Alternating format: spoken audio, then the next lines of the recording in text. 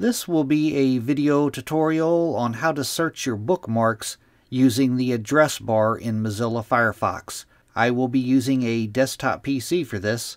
Let me jump over to my browser here. Okay, I have the Firefox web browser opened up now. To search bookmarks using your address bar up here, the way to do that, there's two ways to do that. One way is to go up to the upper right hand corner to where you see the 3-bar hamburger menu, and you want to click on that. Then you want to go down to Bookmarks and click on Bookmarks, and then you would click on Search Bookmarks. Now, as you can see up here in the address bar, you could see there's a tab that says Bookmarks here. It has a little X on it that you can close out of it.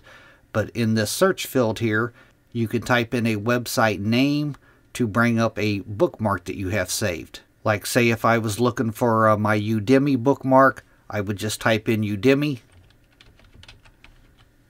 And right here is my Udemy bookmark. Below that, it suggests some links that it suggests, Firefox suggests.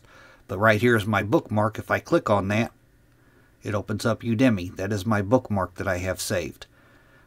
Another way that you could search your bookmarks, I'm going to go back to the Google website.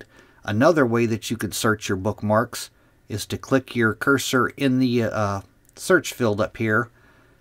And the keyboard shortcut is the asterisk symbol, and then you hit the space bar. And as you can see right there, bookmarks.